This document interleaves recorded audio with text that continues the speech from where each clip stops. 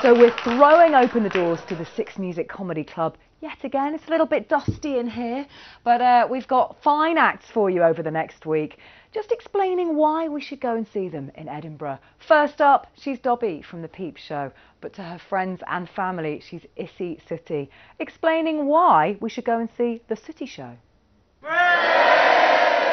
Hi, my name's Izzy. I play Dobby in Peep show, and my show is called The Suttie Show. It is about the dreams of your childhood, what you wanted to be when you were a kid. I've asked a few of my mates what they wanted to be. My mate Hal wanted to carry boxes.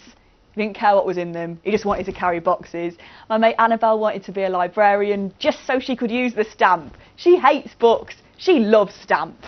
And Amy Winehouse's dream is to live in a well, and you know what, that's come true, because I live in Balham and I walked past this well this morning and Amy Winehouse was in the bottom of the well, and I looked in and I was like, oh, Amy Winehouse, and she looked up at me and she was like, trying to make me go to read it, had about a city, no, no, no, no, no, no, no, no.